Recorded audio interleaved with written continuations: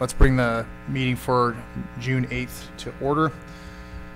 I'll do roll call first. Steve Ball's not here. Phoebe Benzinger's not here. Jan Chastain. Chad Huffman is not here. Delphine Jadot. Here. Richard Rogers. And I'm David Fishering, and I'm here. All right, so let's approve the minutes from the last meeting. Do you guys have any concerns over the minutes? No? Okay, then I'll entertain a motion to approve them. I make a motion to approve the minutes. Good. Jan has a second. All right, thanks, Jan. All those in favor of approving the minutes? Aye. Aye. All those opposed? All right, minutes are approved. All right, Will, do we have any additions or deletions? No, we do not. Okay, then let's get on with our one agenda item. I will share my screen here.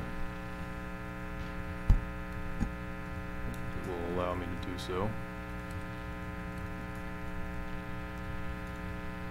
There we go.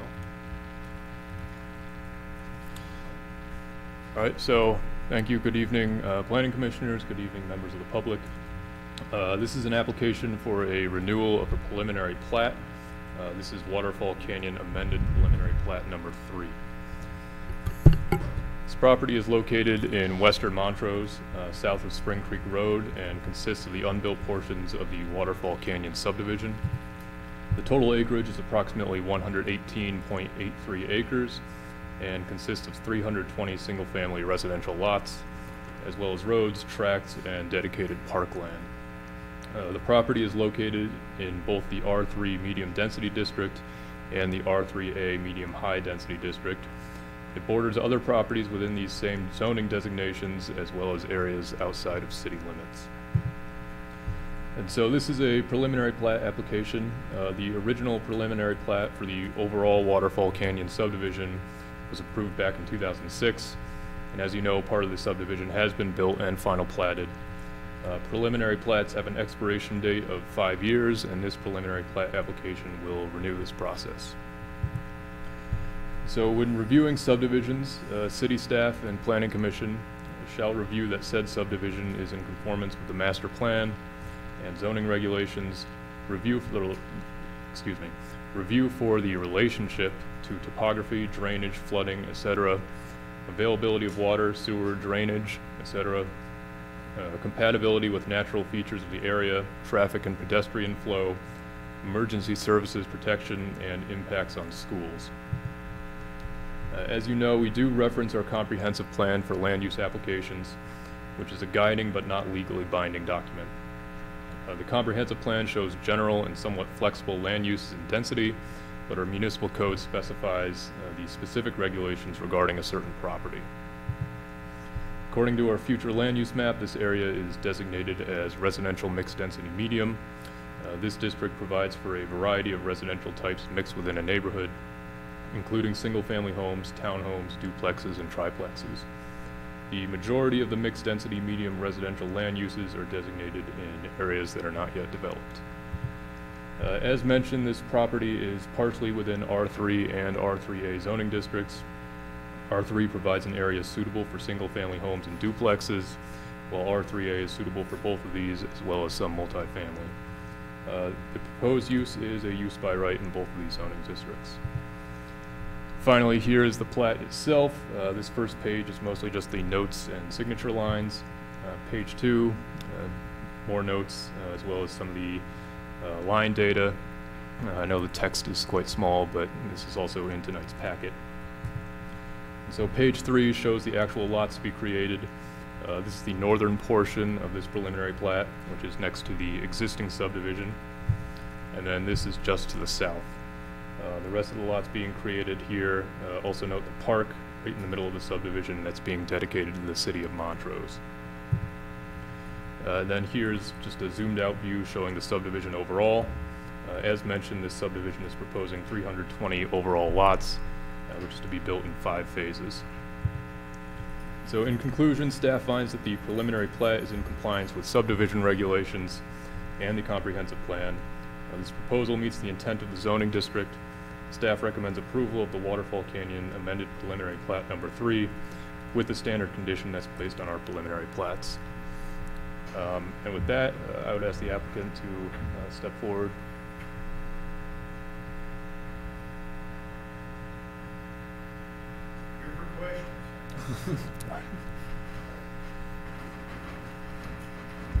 Do you guys have any questions for the applicant or for staff?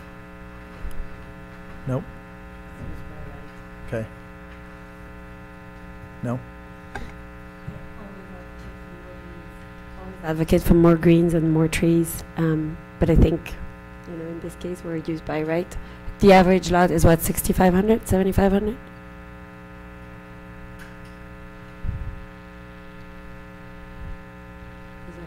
Approximately that, yeah. Yes. That's what okay, thank you, that's all.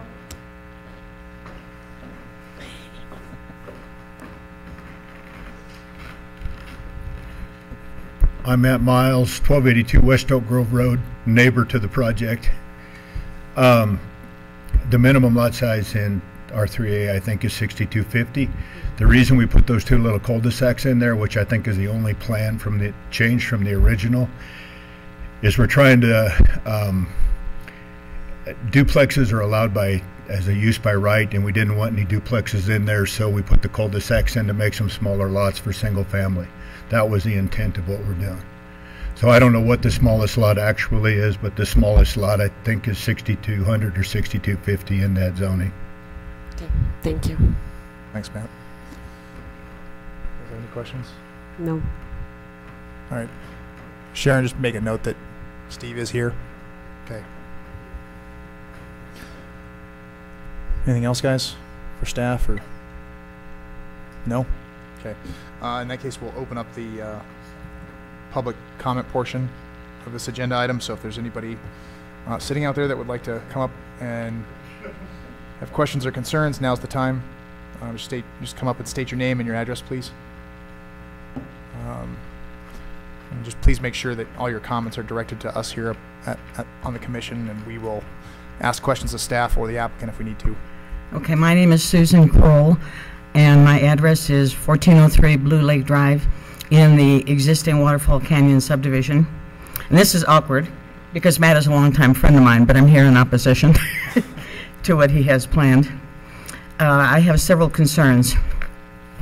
One is that Matt is talking about expanding farther than he currently has developed, and those of us who have lived there for a period of time, and I only moved in 2015, are still waiting for some of the improvements that were promised initially, which includes walking trails, common areas, and such.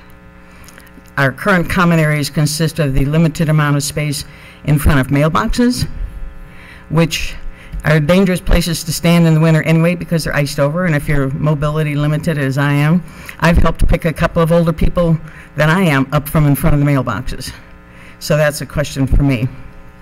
We also, having been for many years on the Architectural Approval Committee and Landscaping Committee, have an issue with trees that were gifted to us by Matt, but now they are ours to maintain.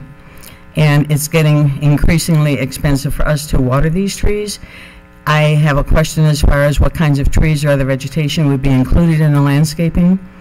In other deeded property, I guess you would call it, or gifted property, as Matt has developed, we have gotten small segments of land that were not commercially developable, if that's a word, for him, given to us, but they came to us not landscaped.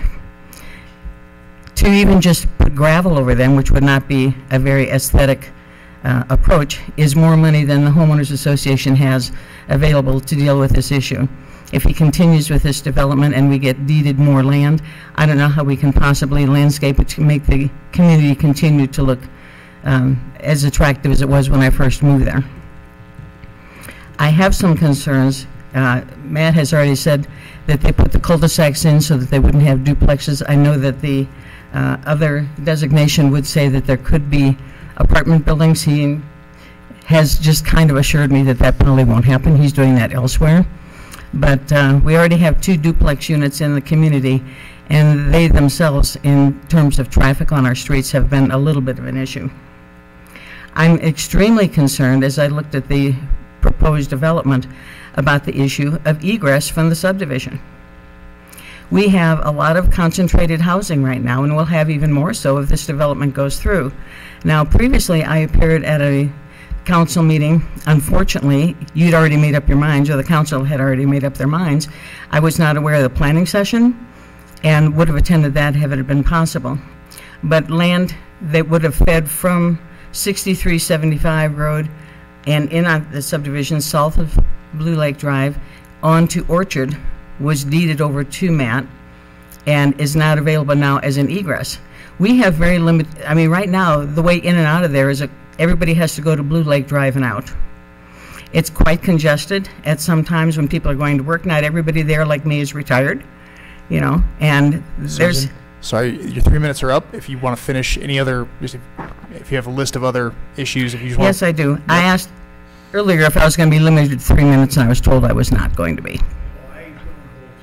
Oh, okay. All right. If you just got a list of them, just let them. Well, I'm concerned about the egress, especially with fire concerns and so on, since we had a hillside fire there a year ago. And a final question I have, just a minute, Jan, for any further development is, where is all the water coming from for the water taps for these houses and all the other developments that are being approved? Because we are encouraging, if possible, that people do responsible by code xeriscaping, but this many more houses, I just have to wonder, and all the other developments being approved in the county and the city, where's the water coming from to supply these homes? All right, thanks. Thank you. Thank you, Susan.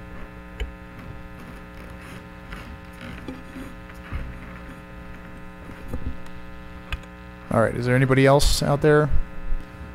You folks, did you want to come up and say anything? You sure? Okay. All right. In that case, we will close the public comment portion. Matt, if you want to jump up there, I guess. If you'd like to address any of those, you can. If not, we might have some questions for you. Well, real quick, going backward, the water supply, when we originally built Waterfall Canyon, the city required us to run a water main from Poorhouse Liquors up Highway 90, clear through the project, out Orchard Road, and up onto the top of the hogback where the new water tank is to create circuitous water. So that's all been addressed. From a safety standpoint, with the streets, we have a hard surface, I should say an all-weather road coming in from West Oak Grove Road. It's not paved, but it's gravel. It's private, but it's a safety access. And then we do have a couple of back ways out of the subdivision that are graveled for interim safety. We do plan, in conjunction with the completion of the phase that we're working on right now, which is actually part of tonight's approval, extending 6375 Road and tying in another subdivision street, so there will be actually two streets coming out of the subdivision onto the minor arterial, which is 6375 Road. And that all jives with the traffic study that we submitted to the city. And then when it comes to common spaces, what I think you're referring to, Sue, is the grass underneath the power lines? No, I was referring to whatever areas might be like green areas where people can picnic or... Make sure you just address us, please. Sorry. Sorry, Susan. So, sorry about that, but it is our intention to, gosh, I don't even know how to say this without sounding like I'm trying to be slippery, but whatever the code requires. We've planted a ton of trees out there, and I didn't know that there was a issue with expense keeping them watered, but that's, you know, we conveyed that stuff to the HOA. There is a strip of unimproved natural grass, weeds, rocks, whatever you want to call it, underneath the power lines, which is the WAPA easement. And then the city is going to, the park that's in the middle of the phase we're working on right now, the city is actually going to do the improvements inside that park. So we're going to build the streets around the perimeter, and then the city is going to take it from there, and it'll be public open space. And I don't remember another question. I do. So when you purchase these property, and I think we talked about it for another subdivision as well, irrigation rights come with that most of the time. Is there a way we can allocate some irrigation rights so as we plant trees, we have enough irrigation water to take care of those without having to use city water? It costs multiple times more to water with a pump station and irrigation water than it costs to water with city water. Initially or over time? What's that? Initially or over time? Over That costs time. more. Because you have continual maintenance on the pump station. And the irrigation for the trees, and there may be some grass in there someplace, but it's all cobble and trees, and the trees are drip irrigated, so it's a pretty minimal system.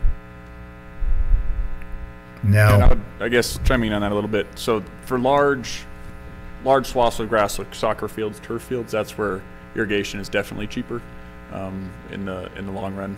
Drip systems, we almost exclusively see people put those on city water because a lot of times irrigation water is just dirty enough that it plugs up the drips. And they're small enough scale that it's just easier to not have the maintenance. So Makes sense. that matches what we typically see. Makes sense. Awesome, thank you. I did want to mention for public information, I heard a comment on the council already had made a decision. I think it's important to understand the process. They come before us, but there is also such a thing as used by right by zoning. So we're also limited on certain things we can and can do. So I'd like the public to know that, because if we feel or can seem like we've made up our mind, it's also because our hands may be tied, because it's a used by right by Matt. It's his zoning, it's his property, and it's his used by right. There's very little we can change. We can always make suggestions to Mr. Miles, and he's always very open to discuss them with you, with us. But we can't make him make any changes if it's his used by right. So I just wanted to make that clear to the public as well. I do have a question, and maybe some of the finer points. I'm sure you're within the codes of the R3A, but I think is this the same HOA, by the way? It's all one HOA. Do you know? Are you involved with the HOA for the? Do you know if it will be the same HOA for the north section as it is for the? at a high level, I'm involved in the HOA. Ultimately, it will be one HOA on the entire property. Okay. That's what I thought. Is there any way that you can meet with the HOA members and work out some of these pretty obvious differences? I realize that that's a little bit Jen, of a fringe benefit. I bend over backward. I offer, and once again, you know, it's hard for me to stand here and say this with a straight face, because if I was out in the audience, I'd be like, yeah, right. But I offer to pay for things. I offered them $5,000 to xeriscape or do whatever they wanted to do under the power lines. So I do communicate. That said, communication is imperfect, and that's why, you know, Sue is here with some concerns. I guess I do my best. Okay, I guess I'm suggesting above and beyond the use by right, which you have mentioned, is that there be some, either you're involved at the HOA meeting or something above and beyond what I hear you attempting to do with the North community, the North development. It's just a suggestion. I guess it's the only way we can do it is I'm doing is a suggestion. So that's kind of all I have to say about it. Thank you. Thanks, Jan. Anybody else got a question for Matt? Nope. Thank you, Matt.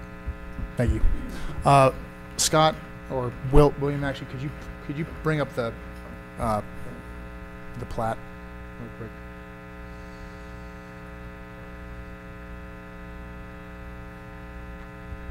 And Scott, can you talk a little bit about, because I've got some friends that live in there. I've driven in there before, and yeah, if that other addition is fully built out, having that one egress does seem a little lacking. But don't know what the traffic study said, but also what are the city regulations on, like, at what point do you need to have another ingress egress? Yeah, that's a great question, and we have spent quite a bit of time on that. So I think the initial setup, 6375 road, it obviously connects at the northern end to Highway 90 there. Long term, it's intended to go down to West Oak Grove Road, but There's only a portion of the right-of-way that's been dedicated for that, enough for an emergency egress road, but not enough to construct a true road. And then in the original conception of the subdivision back in the early 2000s, they did have a connection out to Orchard Road. So with this filing, we've asked them, so as part of the filings, they do have a phasing plan. You'll see in the preliminary plat there.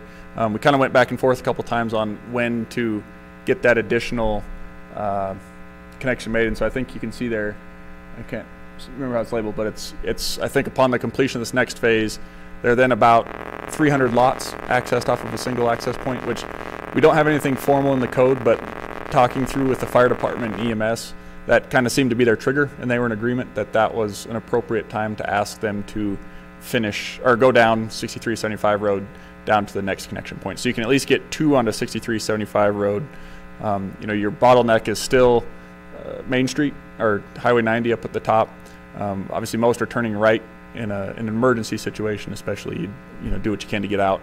And the traffic modeling says that your queue times aren't outside of standards for those kind of situations. The fire department is fully comfortable in their ability to fight a fire, and that we do have full fire protection in here. That's another thing they have to model and verify, and reasons for the piping network that was put in initially, and then further bolstered by our new tank to give that system resiliency. But the fire department is fully comfortable that they can stay ahead of anything that would come their way under these configurations. The Orchard Road connection is kind of a really sensitive thing. We, obviously word got out that was going to connect there. It's a county road, county, kind of historic stuff, not built for any kind of city type traffic. So we're kind of in a weird, urban-rural interface issue where, we don't have control over that road, we don't have control over that, and we didn't want to alienate and upset a lot of people that aren't even within our jurisdiction. And so that's what's driven the decision to focus on, getting the 2 connections here, and then having the emergency connection down to East Oak Grove, which was also requested, I think, by the fire department. That was put in like 2 filings ago, if I remember right, something to that effect. But, with that, the people that are tasked with responding to these things are comfortable, and we have kind of gone several iterations to get to that point. Okay. And that is on there, like I'm pretty sure I remember seeing that on the, it's hard to see here, but that it's actually a note on the plat that when it hits that 300 unit, that like it triggers that construction.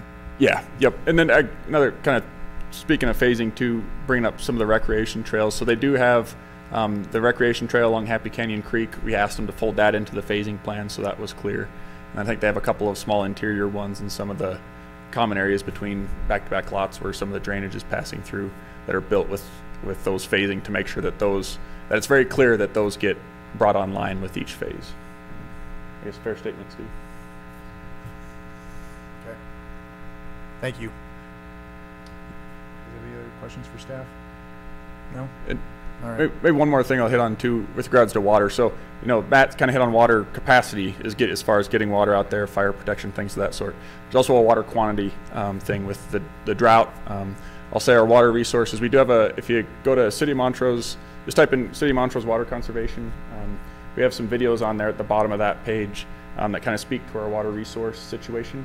Our predecessors set us up very well. So we, overall have about 1,300 acre feet of water resources that are relatively secure, available to the city, and we're using about 4.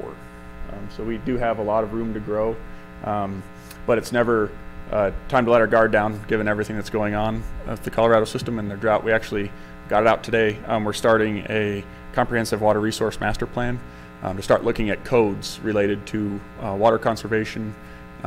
We've never gone down that road because it's a slippery slope to force when we have so much water rights and water resources available to force such things, but we're starting to look at that because the culture is changing around water, which is great.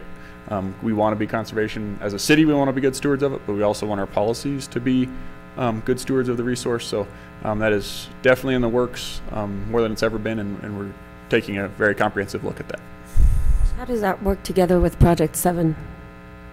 So Project 7, they're the treatment provider.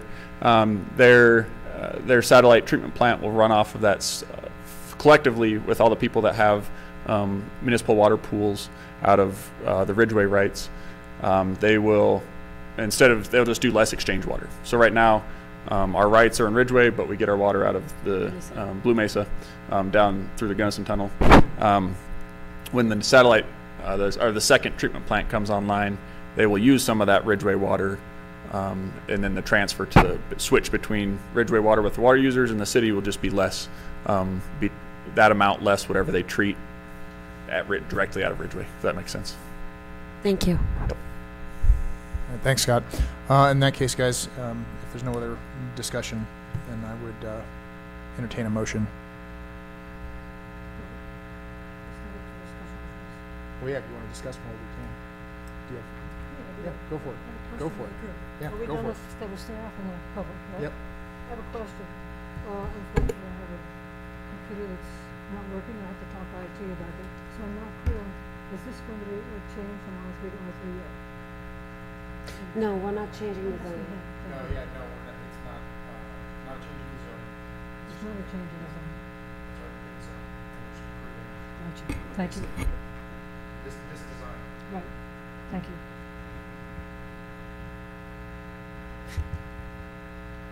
Anything else? No?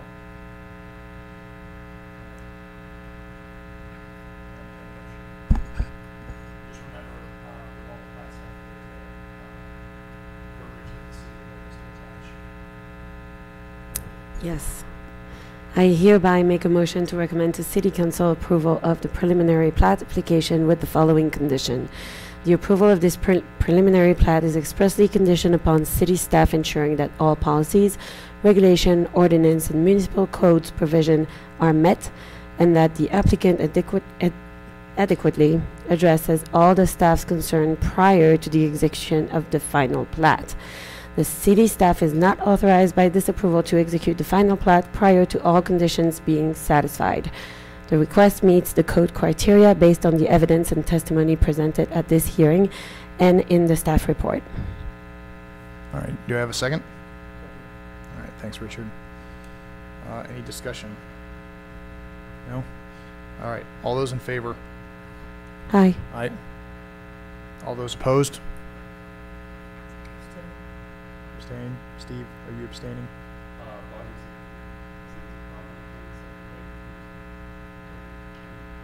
I mean, it's a preliminary plat, but if you don't feel like you got enough of it, then you can abstain. You can abstain. Okay. All right. Well, the motion passes. What, 3-1, or no, sorry, 3 to. You abstained. Yeah, 3-2. 2 abstentions. 3 approvals. All right.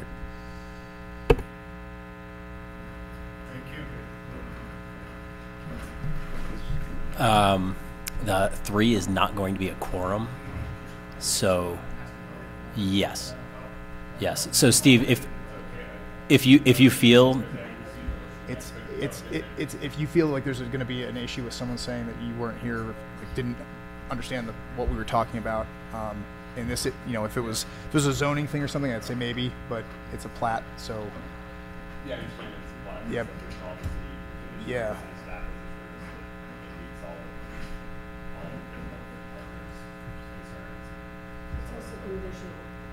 Yes. Okay. So do we need to take the vote again? Yep. yes, please. Okay. All right. With the same motion on the table, you have to retake the vote. So all those in favor? Aye. Aye. All those opposed? And Jan, are you abstaining? Okay.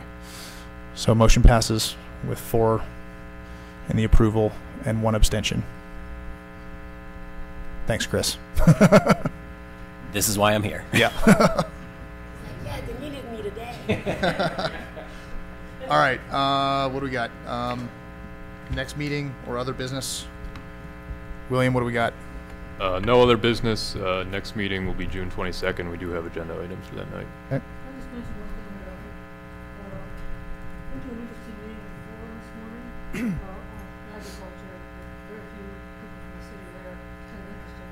But I guess several people approached me afterwards who were aware that I was on the planning commission. And they're talking about what's happening between the city and changing to rise to the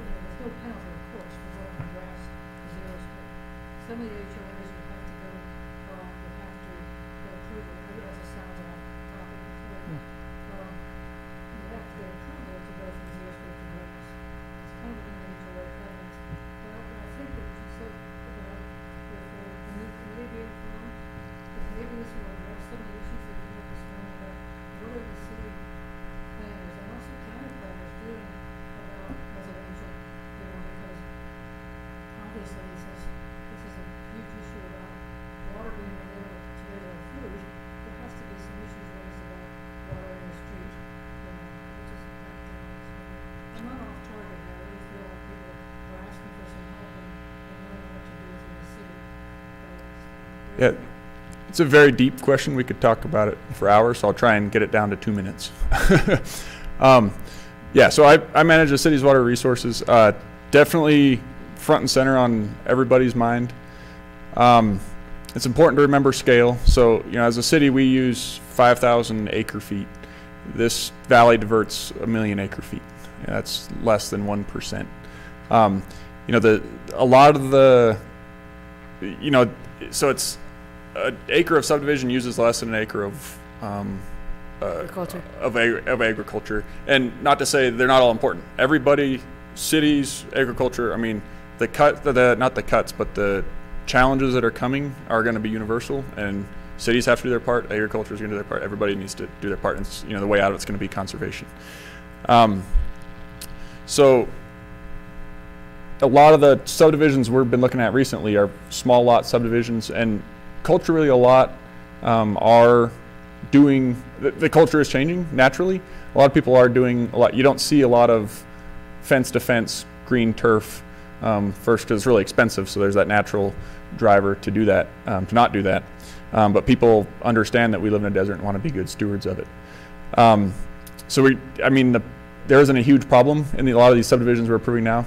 If you start getting on the outskirts of town where these people have agricultural lots, 2 to 3 acres, one house, and it's Bermuda blue, the entire thing, that's wasteful. I mean, that's, and hopefully that cultural change, we have no control over those. Those are county, you know, subdivisions and stuff, where a lot of that happens. There are some large estate subdivisions in town where that's happening, and that's what we kind of aim to try and rein in a little bit.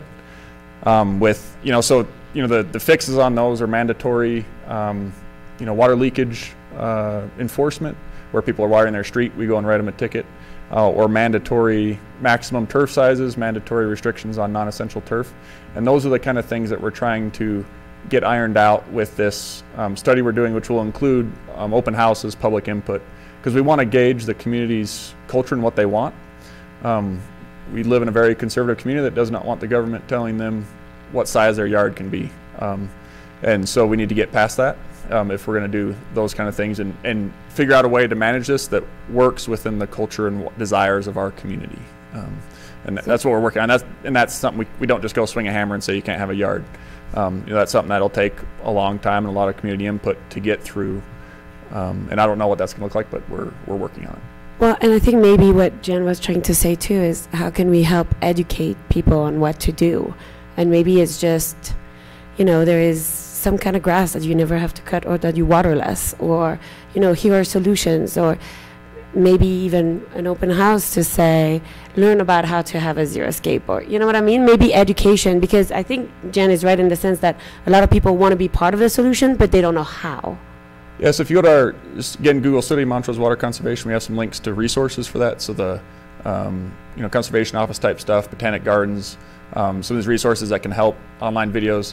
It's really easy to Google water-wise landscaping, and that's how I did my yard. Went on YouTube. Yeah, you know, we know that. If people want to learn, they can I can know. learn it. At the end of the day, you know, what's government's role at this stage, and how intrusive do we want to be? And that's, again, that's agree. kind of what we're working on. Cool. Thank you. Thanks, Scott. There are a number of city lots that are large, like one of the new subdivisions that just went in south of town. Those are like acre and a half, and those can. They're like 3 acres. Yeah. And they Yeah, can, that falls they at can, Valley they Ranch can South. put bluegrass in that whole thing, can't they? They have irrigation water, so, That does go but back even in the that's a system. problem, right? So the drought isn't unique to municipal water. It isn't unique to irrigation water. You know, I'm talking raw, untreated water when I say irrigation water. They all need to be doing their part. I personally think to have a 3 acre lot and cover it in grass is absolutely irresponsible, but that's just my personal opinion.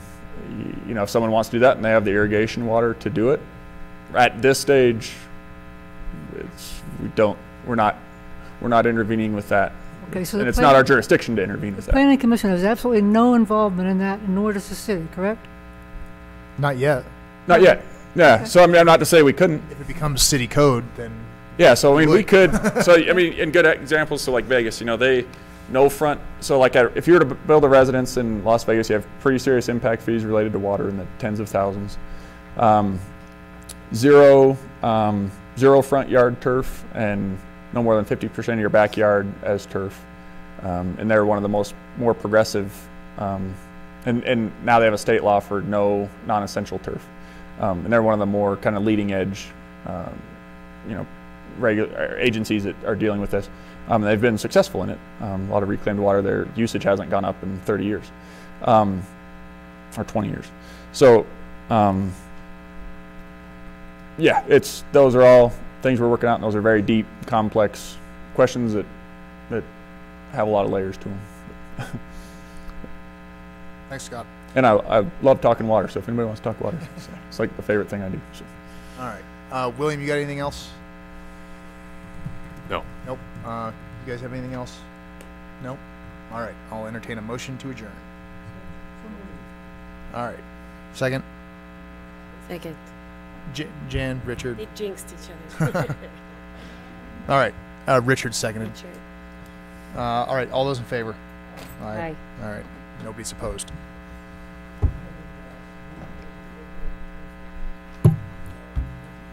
Slim.